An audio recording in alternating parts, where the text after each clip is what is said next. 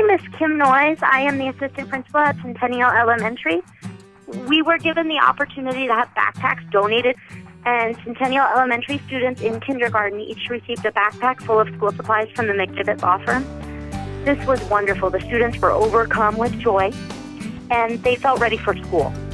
I have always heard that lots of local businesses want to support schools, but seeing it firsthand from the McDivitt law firm here at Centennial meant the world to our students, staff, and parents.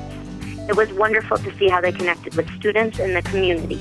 For many of our families, they were able to provide things that they could not have provided otherwise because the school supplies were taken care of by the McDivitt law firm. My name is Heather Leonard. I'm the Outreach and Recruitment Specialist for Harrison School District 2. These were kindergartners that benefited from McDivitt's donation.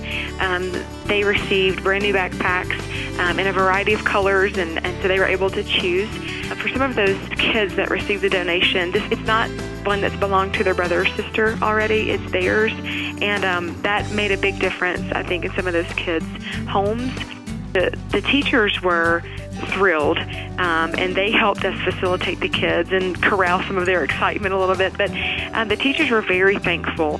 One of the focus points for Centennial Elementary is incorporating more technology into classrooms, and because of the generous donation from the McDivitt law firm and the McDivitt family, we will be able to expand upon the technology we can provide in classrooms.